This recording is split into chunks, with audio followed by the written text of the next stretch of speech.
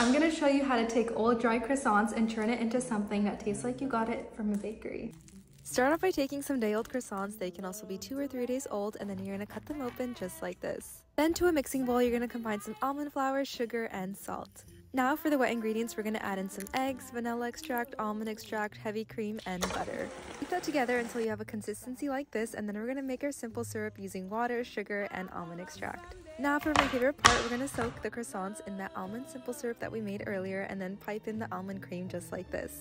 I like to add a mix of semi-sweet and milk chocolate in the center, and then we're going to add some more almond cream and sliced almonds on top and pop them in the oven to bake. And of course, it's not complete without a dusting of powdered sugar.